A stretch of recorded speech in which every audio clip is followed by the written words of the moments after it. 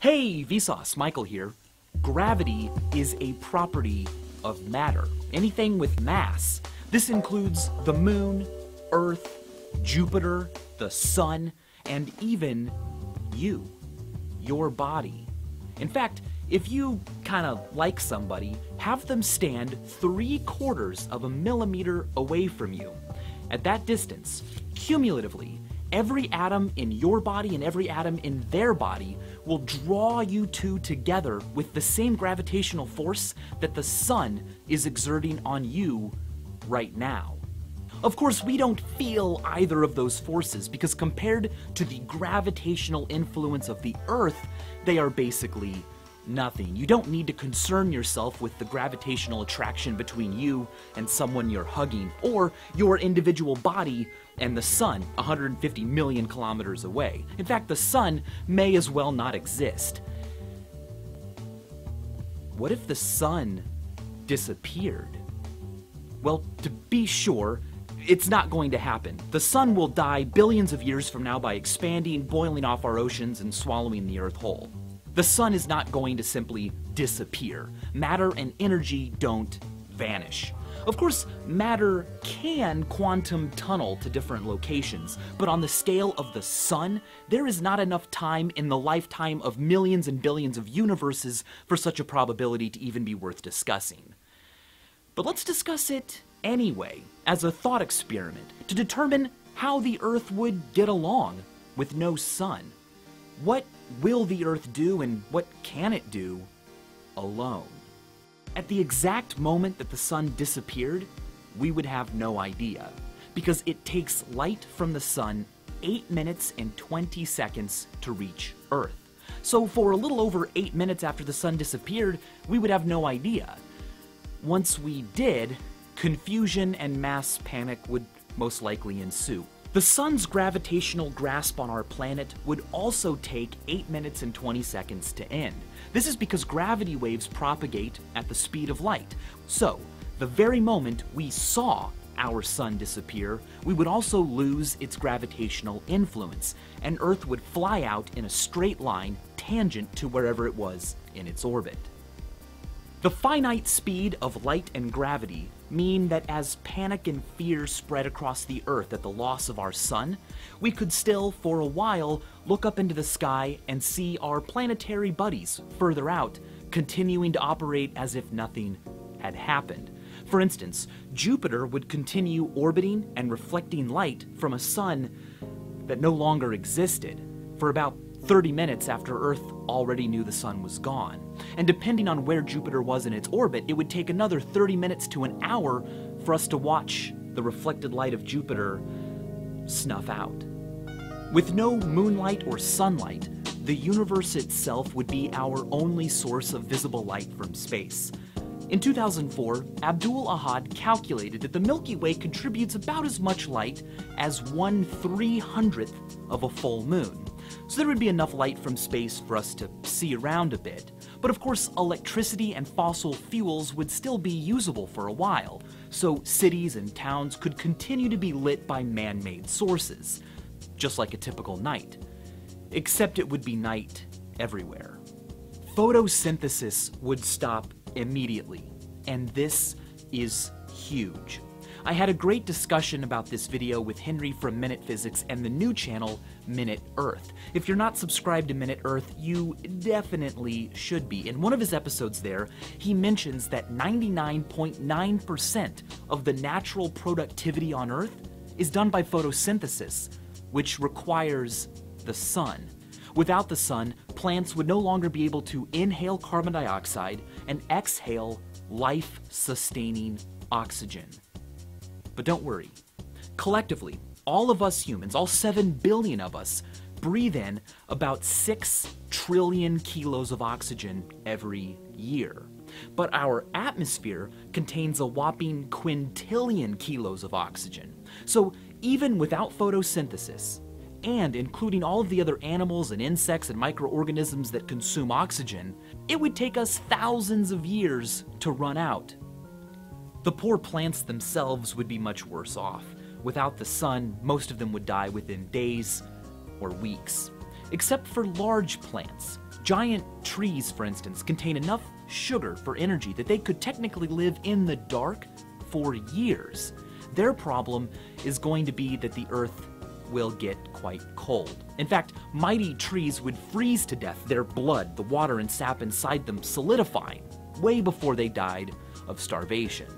Right now, with our sun, the average surface temperature on Earth, hot places and cold places in different seasons all considered, is an arguably comfortable 14 to 15 degrees Celsius. Without the sun to add energy, the Earth would radiate away heat exponentially, meaning it would go fast at first and then happen more and more slowly. By the end of the first week without the sun, the average surface temperature across Earth would be freezing, 0 Celsius, 32 degrees Fahrenheit. Now, temperatures like this happen all the time on Earth. We're used to it. Panic and fear and looters and anarchy aside, for the first few days or months, we could get by. But by the end of the first year without the sun, the average global surface temperature would be negative 73 degrees Celsius, negative 100 Fahrenheit. The best option, really, would be to move to geothermal areas like Yellowstone or Iceland. These places would be the few safe havens for human life after the sun. Nearly all life on Earth exists because of and is dependent upon extraterrestrial energy, the sun. But the Earth produces its own heat. Despite floating in the coldness of space for billions of years, down below the crust, the Earth is quite warm. 20% of this warmth came from the fact that when the Earth formed, mass crushed so tightly in the middle that the pressure liquefied rock. The other 80% of Earth's internal heat comes from the fact that deep in its core, radioactive elements decay, providing the energy needed to keep the Earth's core at 5,000 degrees Celsius. Anyone who failed to secure a position within one of these bastions of warmth, or perhaps underground in a community warmed and powered by nuclear fuel, would likely be dead within the first year of no sun.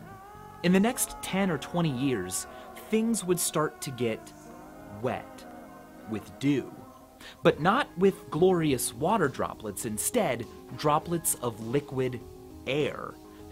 The air would literally become cold enough for the gases that make it up to condense or form clouds and precipitate, first as rain and then as it got colder and colder, eventually as snow. In Fritz Leiber's famous science fiction short story, A Pail of Air, this has already happened. The Earth was ripped away from the sun, and in order to survive, a family must go outdoors in a special suit and scoop up a pail of just the oxygen snow, bring it back in, and place it over a fire to warm and allow them to breathe. A year or so after the sun disappeared, Earth's oceans will have frozen over, ice all the way across. But ice is less dense than liquid water, which means that ice floats. And ice is a pretty decent insulator. So, for billions of years after the sun disappeared, liquid water could still exist at the bottom of our oceans, protected and insulated from space by miles of ice above it, and warmed by vents on the ocean floor that spew water out, superheated by Earth's interior. This would continue on Earth for a very, very long time, sun or no sun. Instead of becoming frozen and lifeless, extremophiles, like microbes that live around hydrothermal vents deep in the ocean, would be fine. They live deep in the ocean, far below the point where sunlight can penetrate, and they make energy not through photosynthesis, but via chemosynthesis, converting heat and methane and sulfur into the energy they need. They are then eaten by clams and tube worms. Extremophiles deposit minerals back into the vents, meaning that their food chain is complete. It's a circle. It's independent of the sun. Earthlings like them would thrive if the sun were to disappear. They would live just fine without ever knowing that the sun was gone, or honestly, without ever even knowing it existed in the first place. It's amazing to think that life, here on Earth, all alone, flying through space with no sun would kind of be fine. Far from becoming a frozen dead rock or a boring dormant seed, the Earth would be a spaceship carrying living passengers with enough geothermal heat for billions of years of life. If the sun disappeared, spaceship Earth would fly out in a straight line, covering about 30 kilometers every single second. After just 1 billion years, it will have covered 900 quadrillion kilometers, or about 100,000 light years, a trip that could potentially take it all the way across our galaxy, near thousands of stars, and nothing's to say it couldn't fall into orbit around one, thaw out, and allow its still living extremophiles to proliferate life on Earth all over again. Maybe one day developing life intelligent enough to uncover whatever is left of our lives. Maybe they could even find this very video. In which case, hi. You're welcome for this video about your planet's history and journey. And, as always, thanks for watching.